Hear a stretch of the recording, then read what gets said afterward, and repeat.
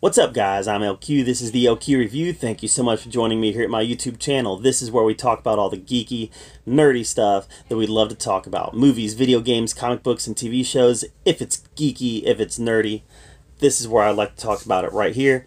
And guys, right now, I want to give you guys my take on Star Trek Discovery Season 3, Episode 3, and I loved it.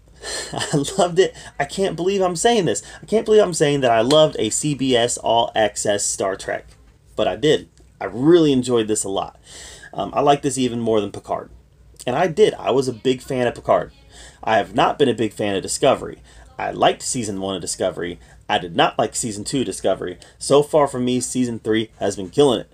Has been killing it. By the way, I hated Lower Decks. I didn't even finish Lower Decks. It was awful. It was an insult to Star Trek. Now that I got that out of the way. Back to Discovery.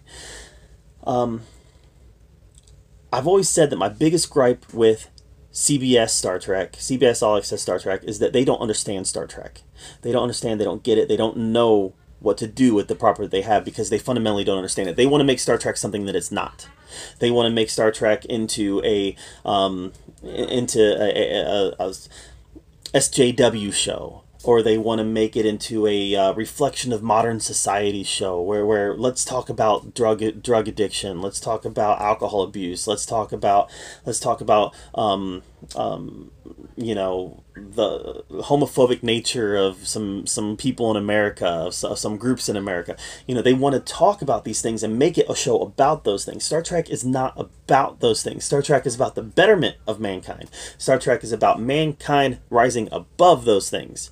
And I don't know, there was a scene in this episode where one of the characters he mentioned they make it to Earth, and there's an Earth Defense Force. Remember, this is far in the future, like 900 years in the future or something like that.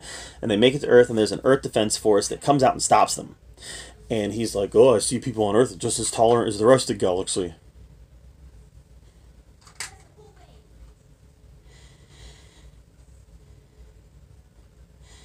I'm sorry, that's not Star Trek.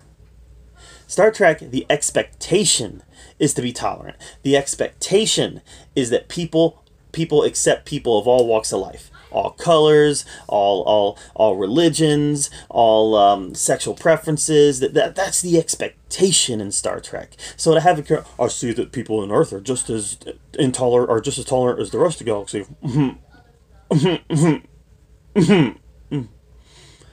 He's not talking to her. In that scene, he wasn't talking to Michael. He was talking to us. It was a lesson. Lesson! That's not Star Trek. That's not Star Trek. Star Trek is presenting a world that's already better. It's not presenting a world that we can be better. It's presenting a world that's already better. And CBS All Access has never been that. It wasn't that in Picard. The world was not better. You know, it hasn't been that in Star Trek Discovery. The world has not been better. In Star Trek Next Generation, Star Trek Voyager, Star Trek Deep Space Nine, in all the Star Trek that we have loved, that the fans have loved, Star Trek, the people were better. They were tolerant. They worked to service mankind. They worked to service humanity. They were accepting. I mean, that's the type of thing that gets under my skin. Star Trek is not a soapbox. It's a platform. It's a platform to show something better.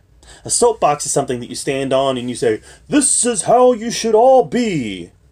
Or, "This should be your attitude. Look how intolerant people are. Let's try to fix that." It's not what Star Trek is. It's not a soapbox. It's a platform where people can stand up and they can show a better world. They can show a better form of humanity. That's me on my soapbox. Let me get off of it because I really like this episode. Other than that, I really like this episode. So episode 1 focused on Michael Burnham landing in the future. Episode 2 focused on Discovery landing in the future, about a year later than Michael did. This is them meeting up and trying to adjust to their new world, and trying to figure out what the heck happened to the Federation, because the Federation is no more. So to get answers, they go to Earth to try to find who wrote the last message that was broadcast by the Federation.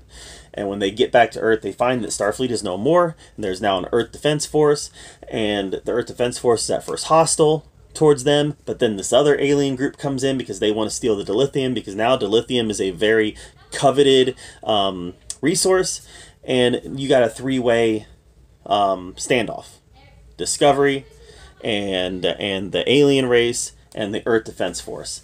And it makes for some tension, it makes for some fun, it makes for a chessboard. Speaking of chess, it makes for some chessboard that has a lot of moving pieces, and it's just a really good time.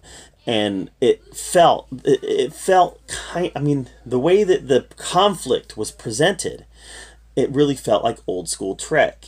And then it made sense why it felt like old school Trek when I saw the credits, because this episode was directed by Jonathan Frakes, and that was obvious. It just made sense. It clicked in my brain when I saw that. I was like, that's why it felt like that, because it was Jonathan Frakes directing it. So it's still not perfect Trek. It's still not perfect Trek, but this was good Star Trek, and that's more than I can say for most of CBS All Access stuff. This was better than anything in Season 1 of Discovery. And keep in mind, I didn't hate Season 1 of Discovery. I didn't particularly like it either, but I didn't hate it. This was better than anything in Season 1. Way better than anything in Season 2. And I like this episode better than most episodes of Picard. This just felt better. And I think a lot of the reason is because they're outside the box now. They're outside the box. When you tell a Star Trek story in the past, or in between time, in between, like, well, here we've got Captain Archer's Enterprise, here we've got Captain Kirk's Enterprise, we're gonna have to fit Discovery into here somewhere. Pike is the captain here, so we got to fit them into here. There's a box. They can't go outside the box. Now they're way in the future, where the Federation doesn't exist. They can play outside the box now. They can draw outside of the lines, and I think it gives them more freedom to tell some of the stories that I think they're interested in telling for whatever reason. I've always been interested in a future post The Next Generation where the Federation had fallen, and now they're acting as rebels. I don't know that that's what we're getting here, but I'm still interested in the idea of a future where the Federation existed, then it didn't. So I'm still very optimistic moving forward that this is going to have a good story for a good season story. But so far, the first 3 episodes, they've done a great job, especially with this 3rd one. My take. Do you agree with me? Have you liked Star Trek Discovery Season 3 so far? Let me know in the comments down below. A lot of people don't like Discovery, and that's perfectly fine. Let me know what you think about it. Make sure you subscribe to my channel. I put out a lot of content. Want to make sure you're up to date with everything I'm doing. And as always, thank you for joining me here on the LQ Review, where we get to talk about all the geeky, nerdy stuff we love to talk about. Until next time, we'll see you guys later.